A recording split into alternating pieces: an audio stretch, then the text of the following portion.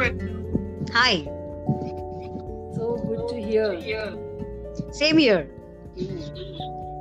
So Shweta, I know you have been a vegan for about 4 years.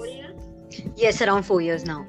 All right. So I would like to ask you, what made you go vegan in the first place?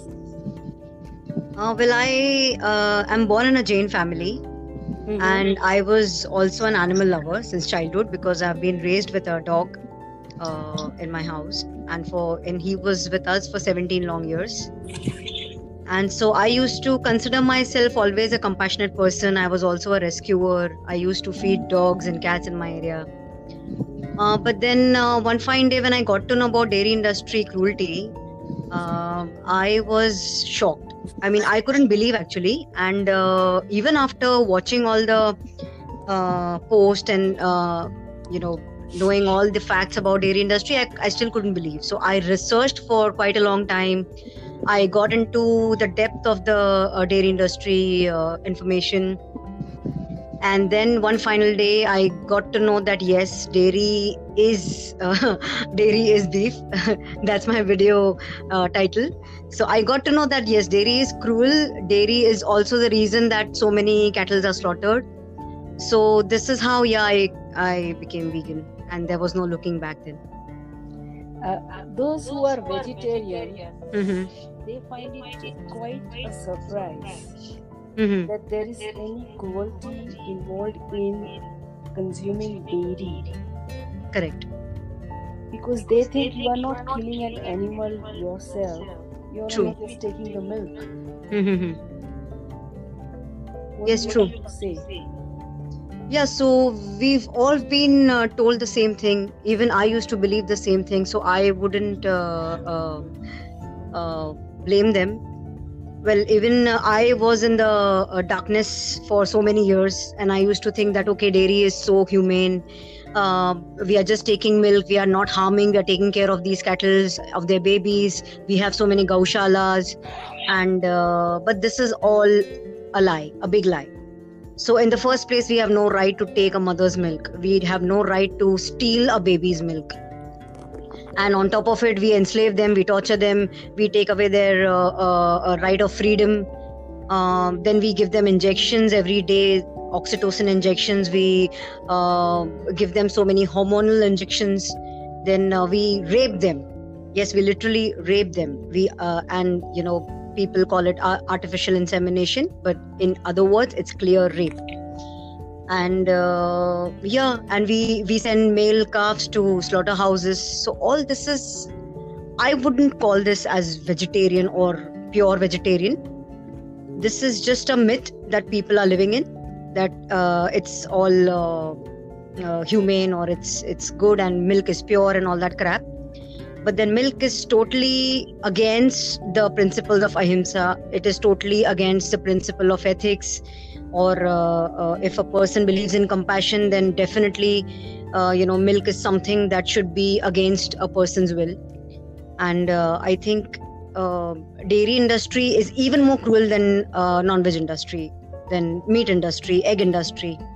So yeah, people don't know actually. And of course, after these cows and buffaloes, they stop giving milk, they're sent to slaughterhouse. So we are also the reason for their murder. So it's definitely not a vegetarian thing or a compassionate thing. I know, Shweta, you once visited a slaughterhouse. Yes, I did. You want to describe what it was like? So people are very desensitized when it comes to enslavement of animals, and when animals are kept in cage and all. But then when we literally stepped in a slaughterhouse, I personally couldn't control my emotions, because that was something like animals were telling me, like, what have you done to us? I mean, they were so scared. I couldn't even have guts to touch them or to comfort them, because I had this constant feeling that I cannot help them, I cannot do anything, and these animals are just going to be killed in a few seconds or few minutes. and they scream, but then nobody cares. And this is what, killed me from inside. That day I was like, I couldn't understand how can we be so cruel and so insensitive about their suffering. But then, this is the reality we live in. We have been conditioned since childhood. And And all those cows and maybe buffaloes, they are also sent to the slaughterhouse? Yes, of course. And this is why India is the largest exporter of beef. And people don't realize this. And this is not a coincidence that India is also the largest, it has the largest production of milk. Here in India, people consume milk like crazy. We have milk in literally everything. We have all the mithais, sweets, everything made in milk. We pour milk on idols. We use milk literally like crazy. And people don't realize that this is all, resulting into breeding of crores and crores of cattle. And then obviously they all end up in slaughterhouses. So the main culprit is milk and the root cause is dairy, and people don't realize that. Also from environment point of view, also production of milk is quite a strain on environment, right? Yes, of course, because animal agriculture is said to be the main largest reason for deforestation. And so Amazon fires and all these things were not a coincidence. All this was done for animal agriculture. And people still are in denial, but then this is the main cause: dairy industry as well as meat industry. Yeah. When you decided to go vegan, what adjustments you made in your life? Initially it was difficult because being born in a Jain family, people think we don't really consume non-veg, so it's very easy for a vegetarian to convert vegan because we don't consume a lot of meat, only consume dairy. But then the consumption of dairy is very high. So cutting down on dairy is, I totally understand, not very easy. It takes time. And I was skeptical also about my health because at that point of time when I turned vegan 4 years back, I didn't know anything about calcium, because since childhood you have been indoctrinated that you need calcium, and calcium is all in milk. So we need calcium for strong bones and all that. So even my parents and everyone was against me. They were like, are you mad? You can't just stop having milk and milk products. You'll become sick. You'll have calcium deficiency, protein deficiency and all that crap. But then, of course, it was the other way around. When I turned vegan, in fact, I became even more healthier.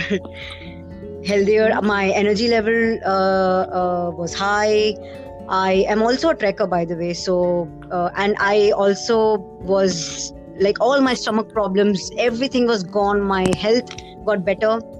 Of course, there were only benefits from the health point of view. And your family? How did they? My family. Yeah.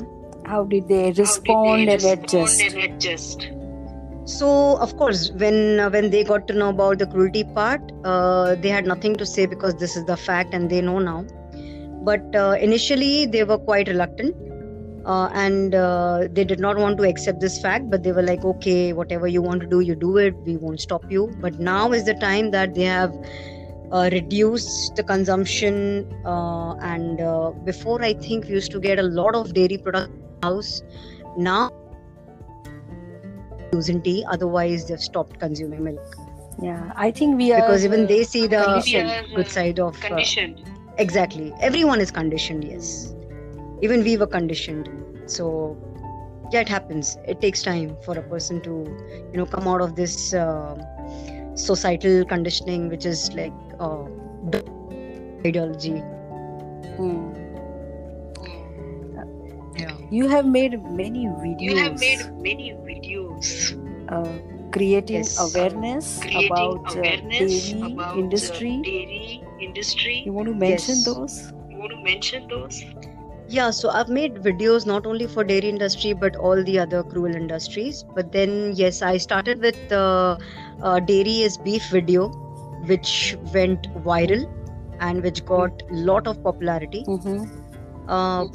Well, at that point of time when this video came out, not many people knew about dairy industry, because until then the cruel side was hidden. But then now, of course, I mean, after that video, there were many people who got to know, and I even got so many calls, so many messages saying that, after watching this video, they've turned vegan. They didn't know this part of dairy at all. So yeah, that video made a lot of difference for the world, for viewers, and even for us actually. That gave me also a lot of confidence to make more and more videos. Because using the digital medium to get people into thinking. True.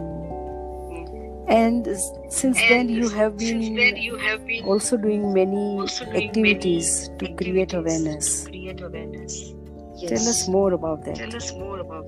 So yeah, now I'm sure you must be knowing about UFCI Foundation. So, what's the full form? It's United for Compassion International Foundation. And we do a lot of activities in terms of awareness. So we do street outreaches, we do potlucks, we do screening of movies, documentaries, we do college lectures, corporate lectures, a lot of things, whatever it takes to put this information out. And along with that, we also do a lot of online activism, which has poster making and video making and stuff like that. So I think whenever it comes to creating awareness, we are totally open to it, and whatever it takes, we just go for it. Do you want to kind of share some stories of interactions with people? Yeah, of course. So when back then when I used to do outreaches, that was 4 years back, people didn't even know the word vegan. And they were like quite surprised. Some people even used to say, yes, I'm vegan since childhood. And I was surprised, okay, are you serious, since childhood? And they were like, yeah, of course we are vegan since childhood, pure vegan. And I was like, do you mean vegetarian? They were like, yes. So they didn't have any idea about vegan. But then now when we interact with people, they already know what is vegan. So there's been a lot of awareness that has been created in these 4 years. And now people know the dark side of all these industries, and people are receptive. They're quite receptive. So this is the biggest change I've seen in people's mind and people's perspective towards these industries, and they accept that, yeah, we are doing wrong to animals. It's just that changing the lifestyle, changing habits is a bit difficult for everyone, and we do help them. We have a support group. We do provide them all the information and recipes and whatever they need. So this is how people have been very positive about this side, and they accept that veganism is the way, it's the right way, and to be aligned with your ethics. And what are the common questions they ask? So in the first place, people were like very surprised when they got to know the actual they obviously know it's cruel, but they didn't know everything in detail. So they always have these questions, why do we do this to animals? And definitely nobody wants these things to be done to animals. So then we obviously tell them it's all because of demand. It's all because of our taste and our comfort that we demand, and we are supporting these industries. We pay these people to be cruel to them. And obviously when demand arises, so obviously there'll be more and more cruelty, more and more exploitation to these animals, which is totally unavoidable. So it's all about the demand and supply chain. And they also come up with questions like, is it good to have plant-based milk? Is it okay to have almond milk, cashew milk? Because they don't even know that these products, milk can be made with these products. So, but then see the level of conditioning that we have, we don't even question when we are drinking another species milk. But we question when we are drinking plant-based milk, and people don't even know that this is actually good for us. And a mother's milk, which is not for us, is definitely not good for us as well. So people don't realize that. Do they also ask you about leather industry? Yeah, so we do tell them about leather industry, about honey, about wool industry. There are so many other industries which exploits animals, and they do ask, but then they are more concerned about food, because this is something which is our daily habit. So leather is sometimes okay with people. They don't mind using leather, but then dairy and meat is something that they don't want to give up. So often people have idea that leather is not cruel. It's just the dead animal's skin. Yeah, so this is the biggest misconception that people have. Leather is far more cruel than people can ever imagine, because animals are skinned alive. And because when animal dies, the body becomes stiff. It's not only for humans, it's for every single living being. When they die, the body becomes stiff. And stiff body is definitely not very useful for these industries. So more softer the skin, more the money, and more the demand. And this is why even the skin of calf is sold on a very high level. So this is how animals are killed and used for leather. So they're skinned alive, and people don't even know that. I see. What about the wool? So even for wool, of course, animals are exploited. They are caged. They are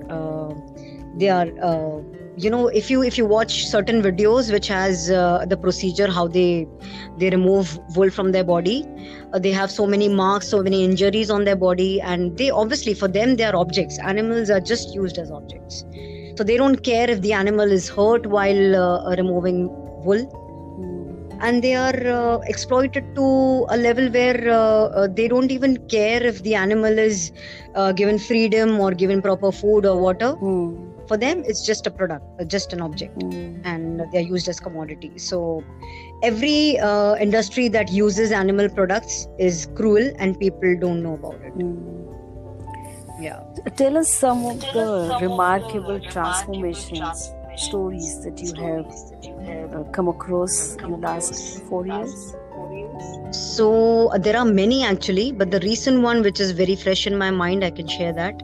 So I was in the train and I met a girl, and I just explained her about all these industries, because I saw something on a t-shirt which says Shamuk, and I just got into a conversation, are you a dancer or something? And she said yes. I said okay, I'm a dancer and stuff like that. And then I just started with the conversation on these cruel industries. And she was a vegetarian, and I told her about dairy industry. She was very shocked to know about dairy industry. I think she's just 18 or 19-year-old. And she said, I was lied all my life. I had no idea about these things, and I never thought on the idea that consuming an animal's milk is so wrong. Stealing away a baby's milk is so wrong. So after listening to the entire conversation, I had no idea. Then I left. I went home. Obviously, we took her number, and then later she just messaged and she said, I cried. I am shocked after listening to whatever you said, and then I just want to not only be vegan, but I want to join activism. I even want to help animals, and I want to join your group and spread this awareness, spread the message. And not only that, when she went home, she told her mom, I'm not going to consume any milk product. And her mom was a little surprised. She said, are you mad? Who met you? Who told you all that crap? It's not true. So what they did is they researched. When they saw all the facts about dairy industry, not only her, but her mom also cried.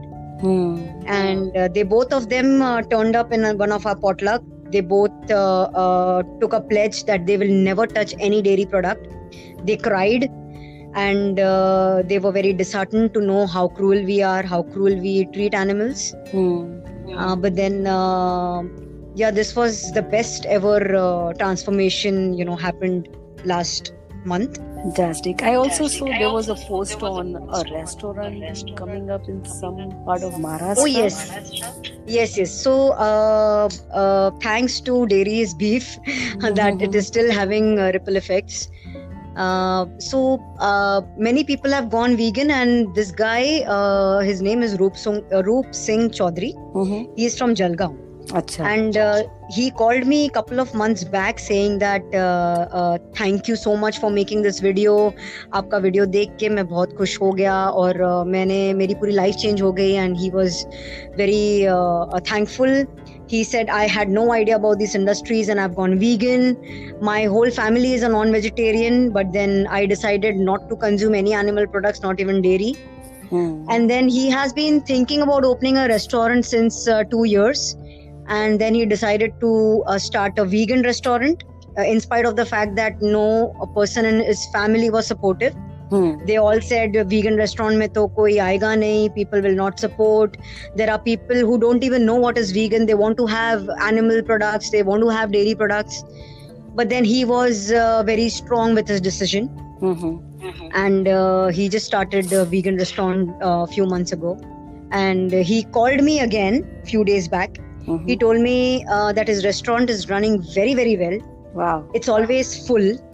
People are loving the food and they have no problem having vegan food and having no animal products or having no dairy.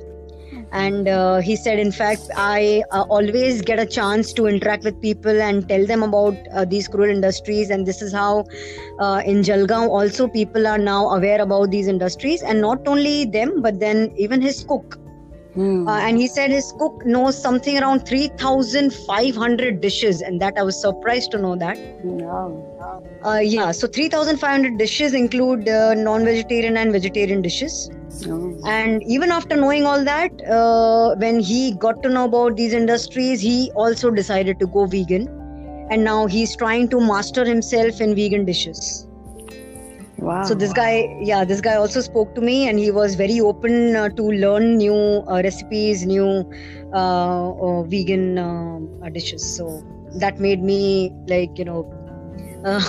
be on the top of the world. I was like so happy, and this was something which is such an amazing thing, because you need a lot of guts to start a restaurant in a village where people are considered to be closed-minded. They don't have access to much of information, and they're kind of very stubborn, but then still he decided, and he proved that anything can be possible in this world. So there are a lot of vegan replacements to meat, chicken, fish, eggs and dairy, right? Yes, so there are mock meats available in market now. People don't even know that there are exactly similar dishes available which taste exactly like chicken, exactly like fish or meat or mutton. And that's obviously made out of plant-based food. Some are made out of soy or something. And we've done outreaches wherein we've made people taste a mock chicken, and people were literally surprised and they didn't believe that this was not chicken or this was not meat. So this is like that close to the real taste of chicken. And of course we have so many dairy alternatives as well, which is far more better than the dairy products, I would say. And people don't realize how healthy and how tasty is vegan food.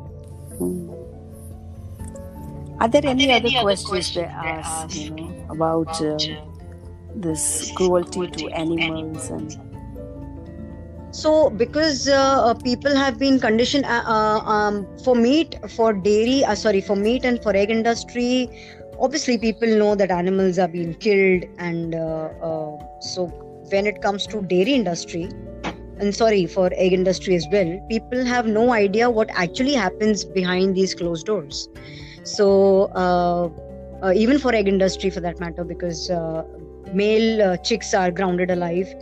They are killed just in one day, just because they are totally waste for these industries. And female chicks are beaked. They are with hot iron, and so even chickens are artificially inseminated. So there's a lot of cruelty behind these industries also, and people are not aware. So obviously they have a lot of questions, and they obviously go home and they research. It's not that, in today's world nobody can just tell you any random story or any random fact, and because information is on your fingertips, so people go and research. They do have questions, but they also go and research and clear their facts. Do they also ask questions about nutritional aspects of vegan diet? Yes, they do, because we all are worried about our health first. And people definitely want to know, what about my calcium, what about my protein, because people don't know that the same amount or even higher amount of protein can be derived from other plant-based sources. So yeah, we always keep our information handy. We do give them all the information with all the plant-based food nutritions. Yeah, they do have questions, because this is something which is definitely a subject of their concern. Yeah. There's also a lot of exploitation of animals in pharmaceutical industry, cosmetic industry. Yes. As well, right? Yes, 100%. So animal testing is also the most cruelest industry, and people don't realize, because animals are tortured to literally another level. It's not only rabbits, it's monkeys and even dogs, beagles. So many animals are just used for, and it's not only once. A lot of people have this idea that, okay, once the product has been launched in the market, then there is no sort of cruelty or experiment that goes on animals, but that's not true.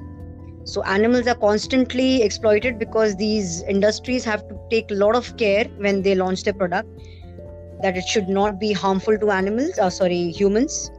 So this is how animals are exploited to every level, to make sure that the product is safe for humans and that can be launched.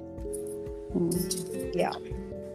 So tell us more about how UFCI came about.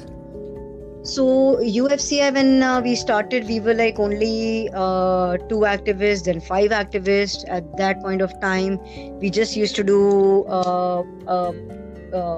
some few outreaches and make videos and stuff like that. But then gradually, today we have like more than 170 activists.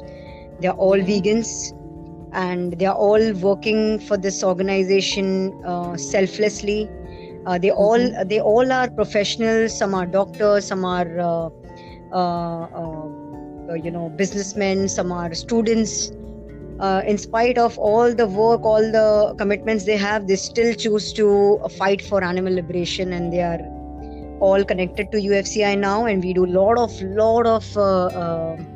activism, and that is every single weekend. So every Saturday, Sunday, we do activism.